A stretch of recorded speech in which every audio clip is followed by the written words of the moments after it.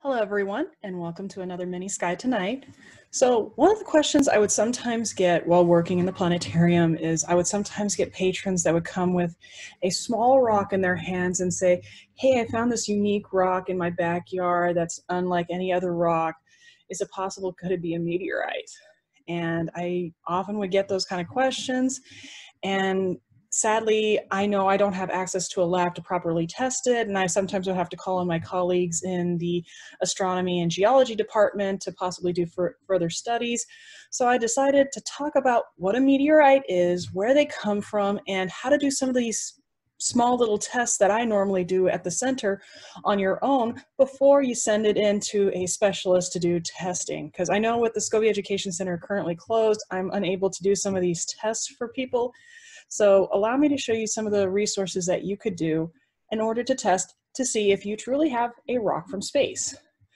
Now, something to keep in mind, most finds of meteorites are very rare. Most of the items that usually fall either are burnt up in the atmosphere and or they don't even find a place to land safely, and or sometimes they land in the most awkward places that nobody will find them. So let's talk about some of these rare finds and to see if by chance the small little rock that you've gone out in the wilderness and explored due to COVID and things of that nature could be indeed a meteorite. So what are meteorites? So let's talk about some terminology here.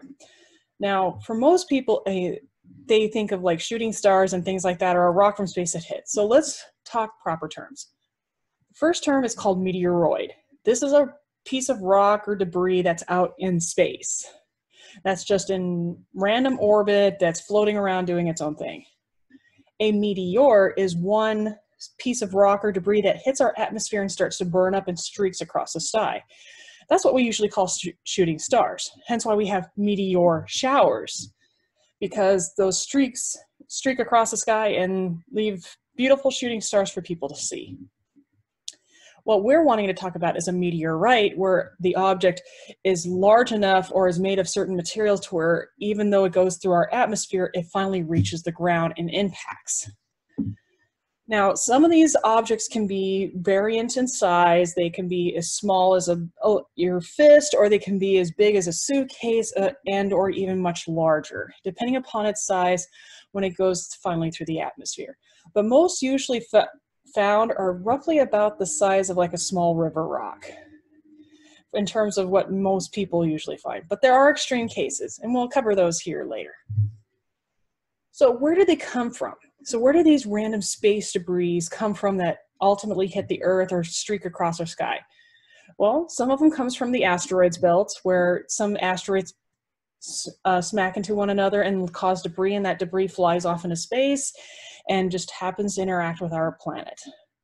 Sometimes planets and moons in our solar system during the early formations can blast off material, as well as protoplanets smack into one another and send off debris into space, which then can be collected elsewhere. And of course, comets. Comets are, I sometimes like to call the tailgate parties of the solar system, because when they streak across the sky, they leave a bunch of debris behind, which then the Earth can go into that debris, and that's where we usually get our meteor showers. Our meteor showers is basically the Earth running into literally the tailgate mess of the comets and collecting all the debris, and it burns up in our atmosphere. But usually meteorites from comets tend to be rare, because most of the material that is left out in space from these meteorites that hit for meteor showers usually tend to burn up in the atmosphere, and they tend to be rare because most comets are mostly composed of gas or other types of materials that are frozen and they burn up. So for those that actually do impact, what are the different types?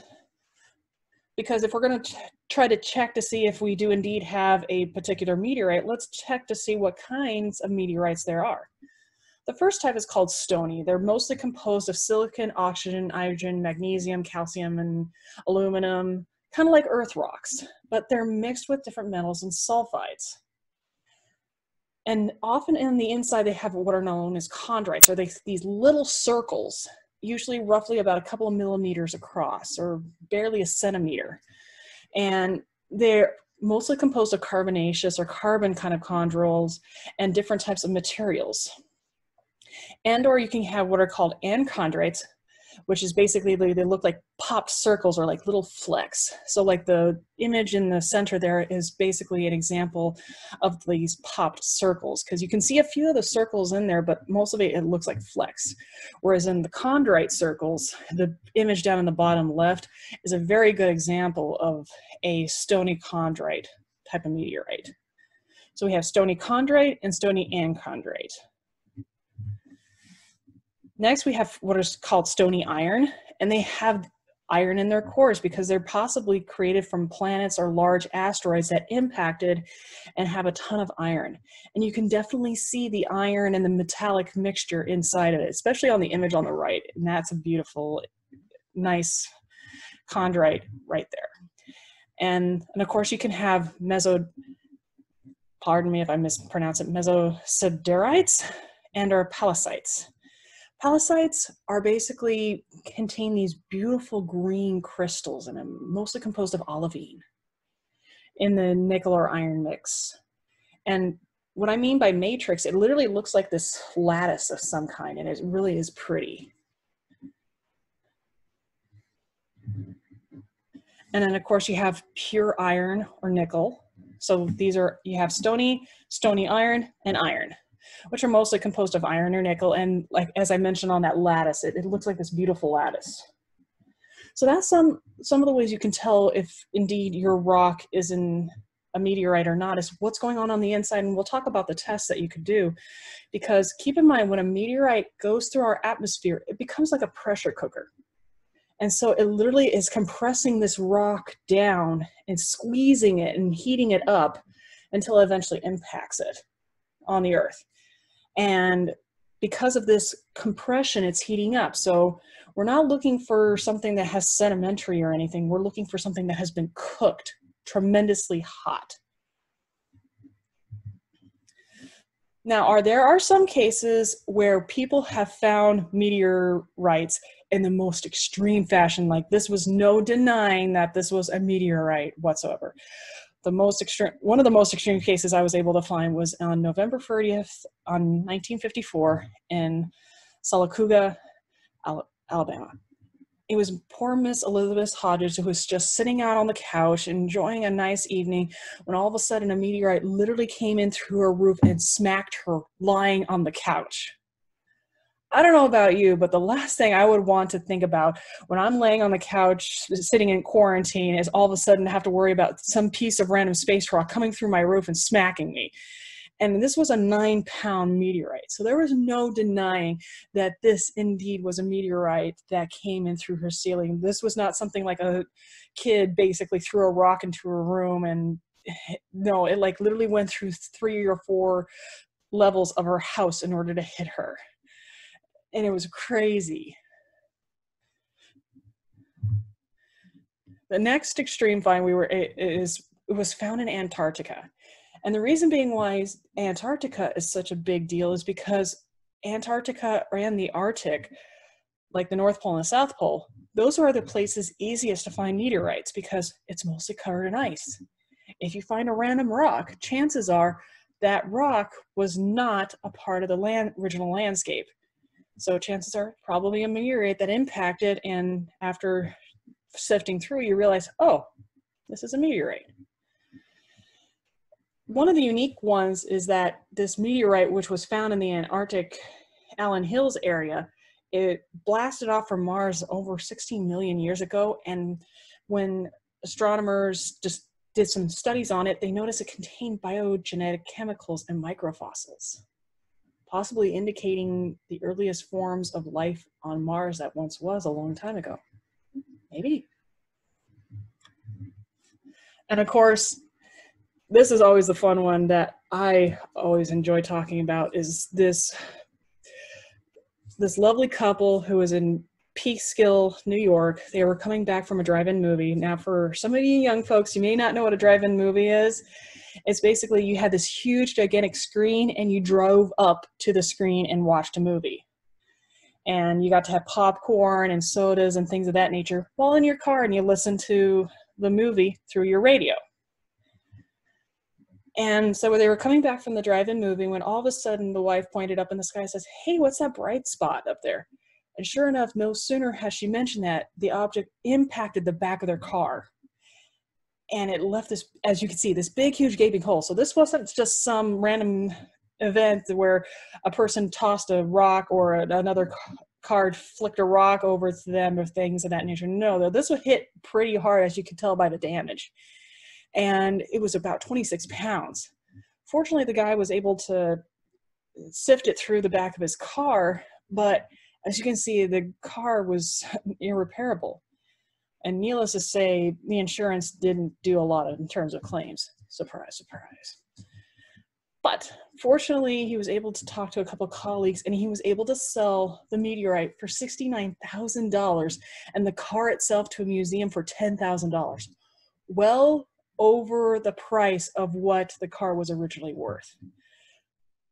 I don't know about you. I would consider it a nice fair trade. So those are extreme finds. So these were like no doubt about it, this was a meteorite. And those are even more rare than actually finding a meteorite. So now let's talk meteorite tests. So these are some tests that you can do from your own home before you send a meteorite in to be tested to see if indeed you have a space rock. First of all, do a weight test. Is it light or is it heavy for its size? Second, what does it look like on the outside? What are the more prominent features? Just kind of like write down some of the prominent features of this rock, take pictures of it. Do some other tests with it. Magnetic. Can you stick a magnet onto it and will it attract the magnet to it? And lastly is what is known as the window test, and I'll describe what the window is. But basically we're taking a small little window out of the meteorite to take a look inside the meteorite. So let's do some of these small little tests. First of all, weight. Now, I have sometimes gotten people who handed me pumice stones and say, wow, this is a unique type of rock. Where did this come from? Turns out it was a pumice stone or a volcanic type of stone, because pumice stones tend to be light for their size. So when you hold this in your hand, does it feel like relatively decent for its size?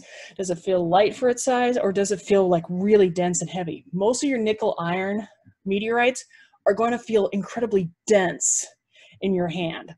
Like you see something really tiny and just do a gut check, it's like, whoa, this is incredibly heavy. Like I shouldn't be able to hold onto this for a long period of time, even though it's so tiny kind of weight. Also, keep in mind, if it's light, it could be one of two things: volcanic pumice rock, which I've gotten a couple of them, and or earthy type of material. Like a common one that I often get is called slag, which is basically the runoff of construction slash runoff of like explosion areas and things of that nature. And it's like this nasty chemical stuff that, and images of it is on the right. It's basically a composition, and it's really weird, but many people think because of its weird appearance, it is indeed a meteorite, but it's actually not. Also, if it flakes off or leaves streaks in your hand, like another thing you can do is just simply take it, put it on a piece of paper, and just gently drag it across the piece of paper. If it leaves flakes or if it leaves streaks, chances are it's probably not a meteorite. It's made of, because most meteorites, like I said, they're a pressure cooker, so it creates like this hard crust on the outside, so it's not going to streak very much. And what I mean by streaks, I'm not talking like the little thin lines. No. I'm like talking like sidewalk chalk kind of streaks. So if it leaves like a big, huge mark, chances are it's probably not a meteorite. Next, surface test. What does it look like on the outside? For most meteorites, so these are the ones that have like prominent features for meteorites. On the surface, they have like what kind of looks like big, huge thumbprint dents, not holes, dents. So kind of like on the image above. So they look like they have like these dips, or like somebody took a scoop and scooped out a bunch of the meteorite.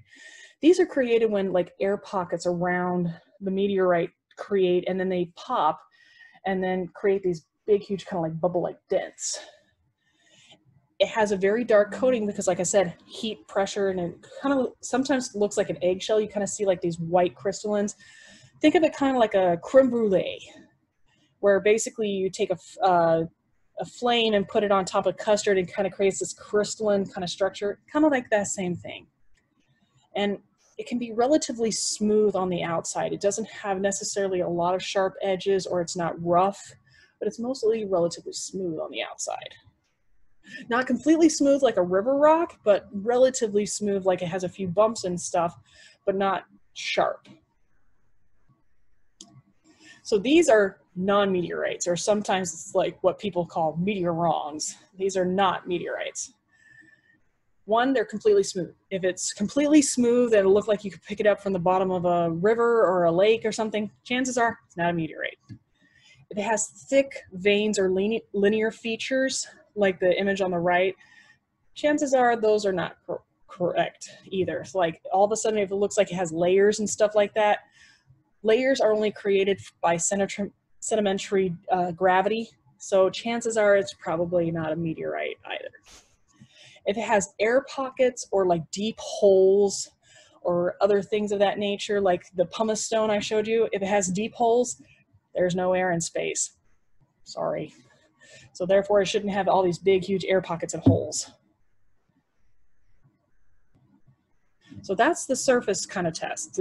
So basically, if it looks on a surface kind of test and it's not smooth and it's rugged and it has chips in it, or if it has sharp edges and things of that nature, chances are it's probably not a meteorite. Next, a magnetic test. Will a magnet track to it? Now, I'm not talking about a magnet sticking to it, because some types of meteorites, like the stony iron meteorites, will attract a magnet, but it won't be strong enough to keep it attached there. So the best way to do the magnetic test is to literally hang a magnet from a string and bring the object to the magnet, not the magnet to the object, because the magnet, sometimes you can't tell if it's being attracted or not. Whereas if you bring the object to the magnet, especially if it's hanging from a string, you can see the string deflect to go towards the object. So that's definitely how you can tell if there's some meteorite type of materials inside. Also, I would recommend using rare earth magnets rather than your fridge magnets. Fridge magnets tend to work, but are not as great as rare earth magnets. Since they have a much more powerful magnetic pull, they're easier to see in terms of that deflection, as well as it's easier for these rare earth magnets to attract to something that's barely made of iron or nickel kind of compounds in the meteorite. Do not use flat picture magnets. I know these are magnets that are used everywhere. People get them from businesses to stick onto their fridge. And yes, they do a great job of sticking on a fridge. They are terrible at sticking on to other different types of materials.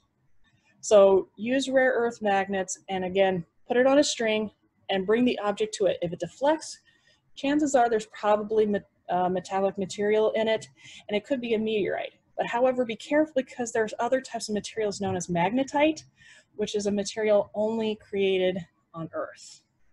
So this is just one test. If it passes this one test, keep in mind there's a couple of other tests that you still need to do. You still have the weight and surface test. So this is test number 3. So test number 4 is what is known as the window test. We're going to take a look at what's on the inside. Now, if it has been cracked or open, don't use the open face as a guide, because an open face usually means that it's been exposed to the elements, and we don't want outside elements giving us an indicator of what could be on the inside. So what we're going to do is grind away a small 2-centimeter little window into the sample.